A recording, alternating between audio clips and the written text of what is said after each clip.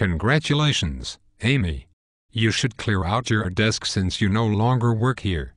You have been chosen. Thank you, Mr. Rudolph. Exactly what is the new job? You will be my wife. Take this week to pretty yourself up for the wedding. If you need to ask me any questions before the 23rd, you can reach me at that number. You are certainly welcome to email me too. Now, I don't want you to worry about a thing, so I took care of all the wedding arrangements, including the ring. There is one thing you'll need to do though, and that is getting the dress. Just tell whatever bridal shop you go to that I sent you and they'll send the bill to me.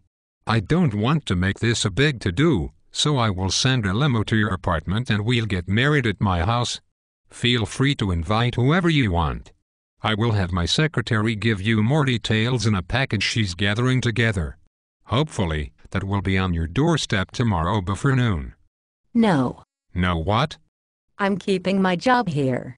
But it's against company policy for me to marry you if you work for me. Which is a good reason why you can't do this. Of course, I can. In case you aren't aware of the implications of marrying me, I have to fire you. Fire me. Or you can quit. Either way, I think you'll find your unemployment package to your liking. You'll have access to my checking account and everything.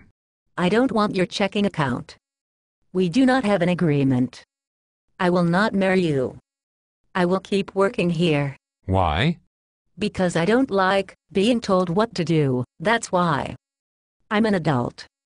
I'm not a child who needs my decisions made for me. But you can't do better than me. I'm surprised you don't just club me on the head and drag me back to your cave. Do you really prefer such hostile treatment? I don't see how what you're doing is much better.